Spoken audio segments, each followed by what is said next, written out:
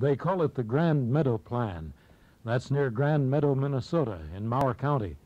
NFO members there put together 3.25 million bushels of grain for sale in a block, and they did it in less than 3 weeks. Mower County had asked for NFO organizer Lee Elliott, so he and Jack Cruz made the scene. The news media got interested in the project, and they called it the Grand Meadow Plan. Here's Jack Cruz about to interview the Minnesota NFO member Bob Steer. We're going to ask him how this came about. You know, one of the best places to start is the banker. He's the guy that knows all these farmers around here, and he knows their conditions. The banker says, yeah, you betcha, you betcha. And on top of that, he said, our help will all be to that meeting. So they understand, too, what you're trying to do and your goals are. So from there on, we went right down the street to every business, and absolutely, every one of them said, sure enough, we got plenty of time. The helicopters were flying in from the cities. We had, I think, 6 or 7 TVs and all the radio stations around in the last 2 weeks. We've put together over 3.25 million bushels of grain. We got Marty Steer, and he's been out. He's signed up quite a bit of this grain himself. And I think a lot of the springboard from this whole area comes from these young men. We asked them what kind of prices they were looking for their grain. We tell them, okay, what price you want, just put it down on paper here, and we're going to work for that price. We've got to get together, block it together, put the price on that we want, and we're going to get it. Put together right around 3 million bushels in the Mower County, Dodge area here. There's more and more farmers out there looking for help every day. When we go out and talk to the farmers, we're saying, you name the quantity, you put down the quantity you want to sell, the price that you want, the gross price at your farm. For once, we're saying, let's get a price at our farm gate. We've talked about it for years. We've never done it. Here's a chance. We put the freight on it to go to Winona River Terminal or wherever they wish to go. And then we say, tell us how long you want us to work on this. How long do you want us to try to get a price? And they pick the time. If we would get a decent price for our commodities, all our other problems would fade away. Here again, it's farmer working with farmer trying to get a price. And it's very successful in this area. We think it'll be successful wherever it's tried. Jack Cruz in the country, reporting on a project that promises to be an example for lots more like it. Blocking grain together for NFO collective bargaining. We have Eugene Young on the phone at Morrison, Minnesota. He has a very satisfying account to give of his experience with forward contracting in NFO's hog program. Delivery period number 8, that was the 6th to the 20th of April. That was a live buy deliverable to the St. Cloud collection point. I sold a contract for 49 cents, and the day that I delivered it was 41 cents. Hey, that's great. That is. So you were $8 above the market, weren't you? Right, but I think the interesting thing, or the most important point here when you look at it, is that I actually locked in a profit, because on my farming operation I needed $48.30. That was pricing my corn out at $3 and $12 soy. And of course, I got a low point, and if you look at it, we were at about the low point because I priced my corn into these hogs at $2.60 and the soybean meal at $9. So actually, I had a production cost of $45. I see. And but I think the important thing to remember here is that I actually figured my cost of production, and by looking at the 5-year average, I came out with a 43.01, and the all-time high for the last 5 years was 49.93. So it made it real easy for me to make a good decision, a good marketing decision here. That's very impressive as an experience with forward contracting. You want to know what's even more impressive? I sold 5 contracts this year so far, and I contracted 51% of my hogs, and I averaged 46.91 on every hog that I sold by blending these contracts in with my regular cash market. If I wouldn't have sold on them, if I'd have stuck with the cash market and wouldn't have contracted, I'd average 44.24. So this year, That's great. It was an extra $6 per hog on 329 heads, so it's just about $2,000 more in my pocket by using this program. NFO people and you first sat down and talked about this. Did you understand that the whole scenario, so to speak, that this is a long-term plan where you're going to play it this way? Yes, I've gotten good information from them, and it's just a lot of work on their part, and and myself taking the time down, sit down and really study this thing out and think about it. It's worked out really well. I think once a farmer realizes what his cost of production is or what he has to have for what he's got to sell, then the rest of it comes easy. That was Eugene Young of Morrison, Minnesota. Another thing we could point out about his success story is that he was selling above the market all during a period when there was a nationwide buildup in hog numbers, which had a downward effect on prices, but not downward for Eugene Young, who planned ahead through the National Farmers Organization. Collective bargaining for feeder cattle has gained a foothold in Oklahoma. We have Dwayne Hodgson on the phone. He's the state NFO bargainer for grain and livestock in Oklahoma. He's telling me how it got started. It's been relatively new here in Oklahoma, but we started here probably about 18 months to 2 years ago. The collective bargaining concept has really caught on in this area. That's great. You know, what they like about it is they're able to negotiate a price before they sell their cattle, and Good. you know, they feel that they're associated with professional livestock people that is trying to help them sell their production rather than buying it. Can you give me some idea of the size of the operation and the growth that you've had? Planning on doubling the production here in Oklahoma this year, and I don't have the exact figures, but we contracted, you know, somewhere around 4,000 to 5,000 cattle last spring, coming off of this wheat and off of grass. I see.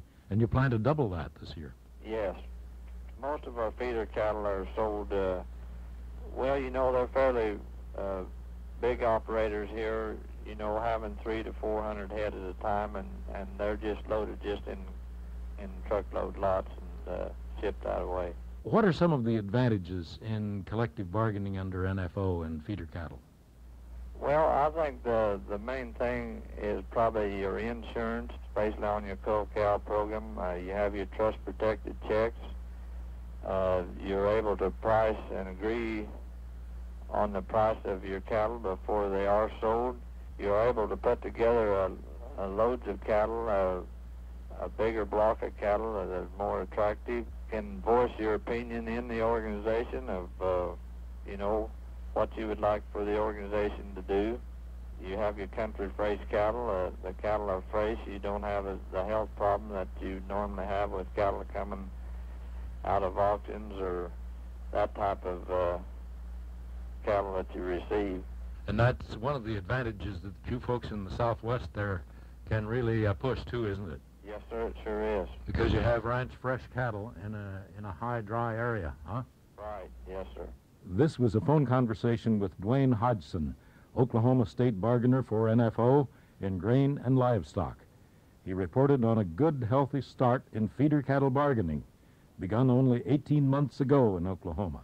Now here's Ted Strait of the Dairy Department. He has an update report on progress in collective bargaining through national farmers. The National Farmers Organization's Dairy Department has been experiencing some good growth.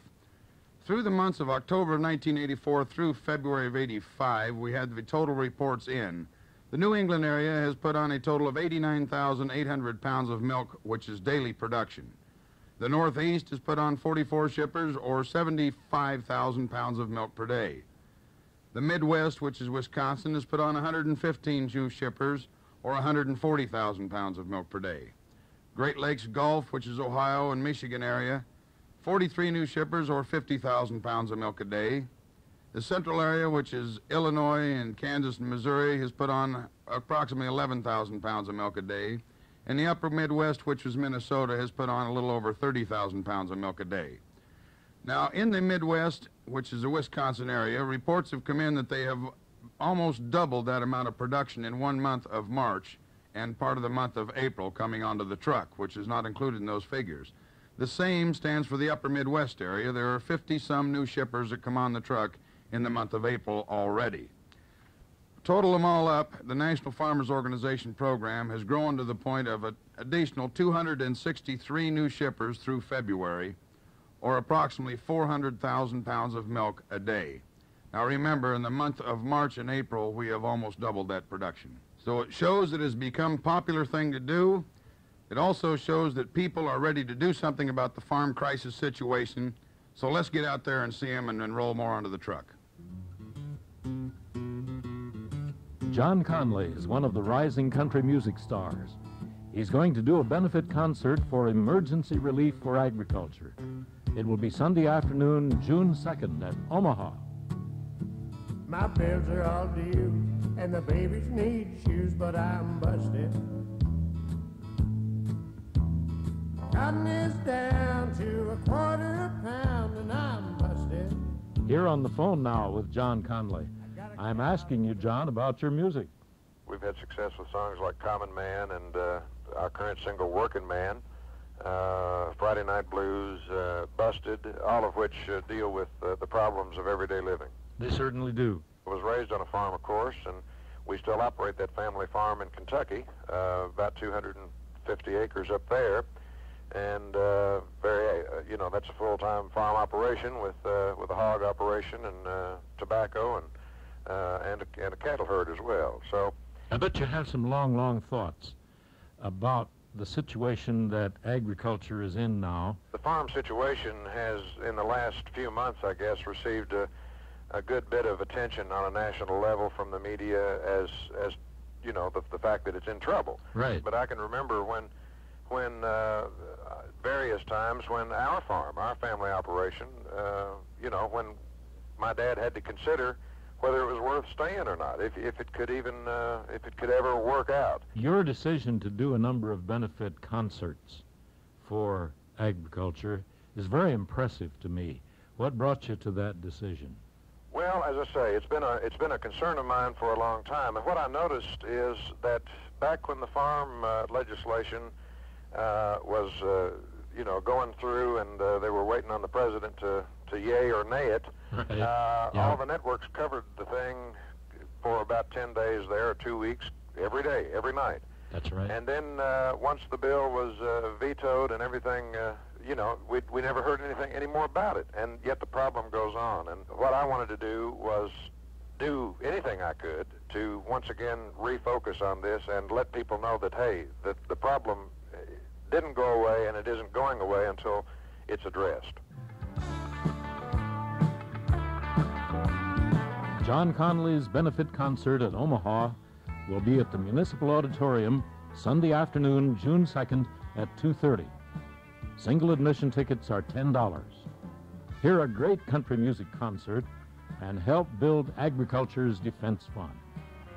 I'm Phil Allen for Here's Info, and that for today is something to think about. This was your NFO informational tape for county meetings during the month of May. Compiled and edited by Don Mack, director of the NFO Broadcast Division. I'm Phil Allen, and that for May is something to think about.